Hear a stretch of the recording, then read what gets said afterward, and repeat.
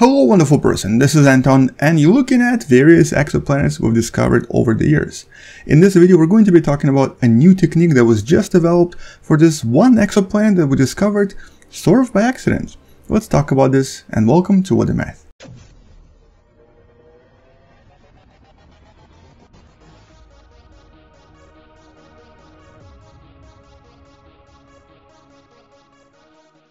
So this right here is a simulation created by Ian Webster that shows you various types of exoplanets, their sizes and their orbits in relation to our own solar system. As you can see, some objects are really big and really massive, some are really close to the parent star, some are hot and some are cold. Red means hot, blue means cold. But today we'll talk about this one specific planet known as Mascara 4b, also known as 8562a(b). And this exoplanet was discovered not so long ago, only a few weeks ago, in late 2019, and it was discovered using a completely new but very interesting technique that we've never actually used before. Before I explain it to you, here are the 5 major techniques that we often use to find exoplanets. This is how we've discovered pretty much most of the planets outside of our own solar system, and as you can see, the direct observation of a radial velocity or by seeing a planet transit in front of the star are the two major methods. So this one here uses the wobbling of the star as a planet moves around it. Usually this is a very massive planet, and here we can actually see the changing of the actual color of the star. So the star's color will turn either red shifted or blue shifted, so a little bit more red or a little bit more blue depending on the location of the planet. The second method is a little bit easier because this is just a planet passing in front of the star and us seeing the actual shadow in the observation of the starlight. And both of these methods were very successful and will definitely be responsible for the major discoveries.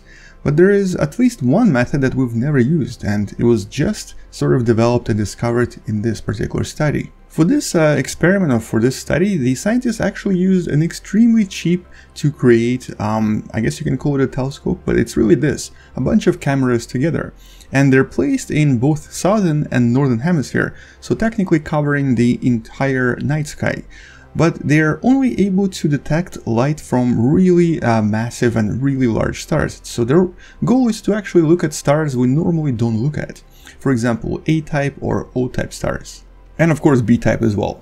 So these 3 types, these cameras are really good at taking a look at, and also by taking really quick exposures, the scientists can then look at their light and collect the data from each of these stars. And by the way, our star, the sun, is somewhere right here. This is the G-type. And the reason this experiment and this particular device is called Mascara and the planet is known as Mascara 4b is because Mascara is actually an abbreviation or a shortening of the phrase multi-site all-sky camera. And this is a very easy to create, very flexible and mobile device that can then be relocated anywhere in the world. The project only started in 2017, and since then it already discovered at least 4 different exoplanets.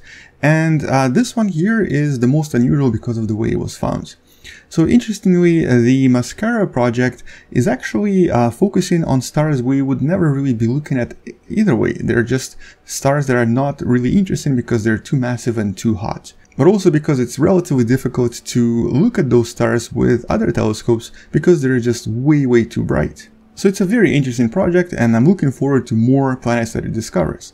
But what exactly and how exactly did this new planet was discovered? Well, first of all, they were looking at a star known as Mascara 4, an A-type star that's about 1.8 masses of the sun, and that has about double the temperature.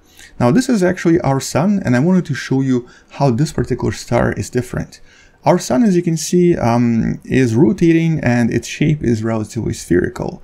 However, if our sun was spinning a lot faster, just like Mascara 4, it would then start changing its shape and start becoming a little bit more oblong, like you see right here, or even more so, it would basically look like a kind of a disc, or, well, technically a potato. And these potato-shaped stars are relatively common, and I've talked about one of them a few years ago when I've talked about one of the fastest spinning stars, VFTS 102. This is one of the older videos, and you can find it on the channel by looking up the name. And because this star is fast spinning and because its shape is different, in the middle here on the equator, it actually has a little bit more material than it does in the polar regions.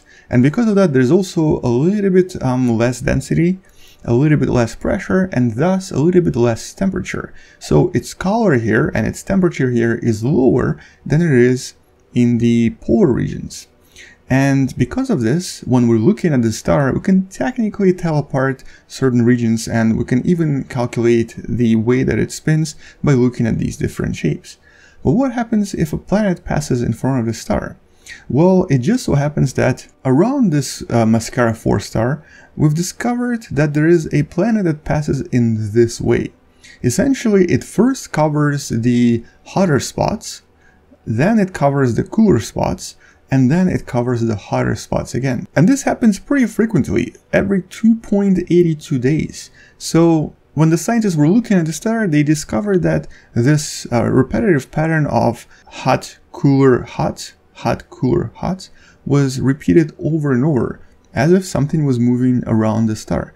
And using this technique, they were able to exactly and precisely calculate the mass, the size, and other parameters of this planet. And so now we know that it's about 3.1 masses of Jupiter, its radius is about 1.5 masses of Jupiter, and its orbital period and also its distance from the parent star are all here. So it's essentially what you would call a hot Jupiter. And these are exactly the types of exoplanets that Mascara project is aiming to find. Now we can try to recreate the system just so we can visualize this. And the closest A-type star to us is this. This is Sirius A, and it's also a very, very bright star.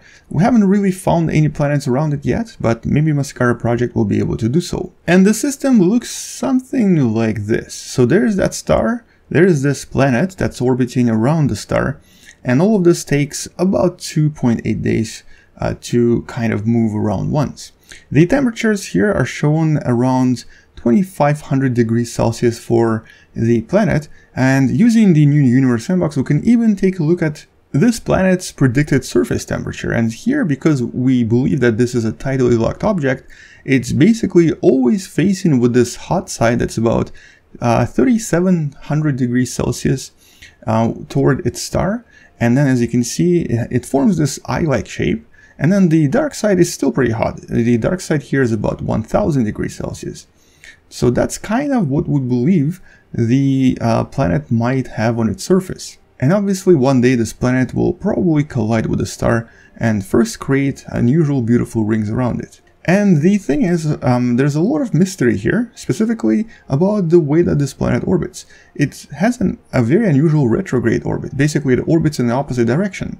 And from our solar system, the only way we could explain this, and we actually have tried to explain this, is by having another really massive object somewhere else in the system causing this planet to actually have this orbit.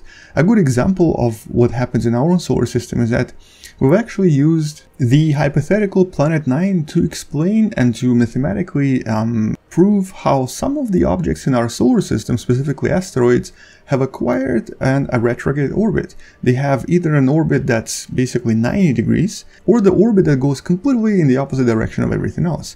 A typical massive object like Planet 9 could definitely cause this, and this is one of the existent proofs of this object's existence, even though we haven't seen it yet. But for this planet to acquire such an orbit, the object in this star system has to be extremely massive, possibly like a brown dwarf, basically a failed star. And it has to be somewhere in the system, and maybe we'll find it one day. For now, we can't really explain how this planet acquired such an unusual orbit. And the other thing I wanted to mention is that because of the discovery of this planet, we now have created this new method of detection where we're basically looking at a planet like this. And we're seeing the temperature of the actual star changing. And this technique currently has a name, Gravity Darkening. It's a pretty cool name. It even already has its own Wikipedia page with a brief explanation. And it uses the really massive star known as Achernar as an explanation to how this technique works. But unfortunately, that is all we know right now. So we've discovered this really cool planet. We've discovered it using a technique we've never used before. It's a really original, really creative technique. It's known as Gravity Darkening. It has a cool name. But the origin of the planet is hard to explain, and we're not sure what other planets we'll discover with the Mascara project. We've already discovered 4 in the last 2 years, but I'm sure once we learn how to analyze the data a little bit better, we'll find even more. But until we find more planets that are unusual or are interesting in general, that's it. Subscribe if you still haven't, share this with someone who loves learning about space and sciences, and come back tomorrow to learn something else. I'll see you tomorrow, space out, and as always, bye bye.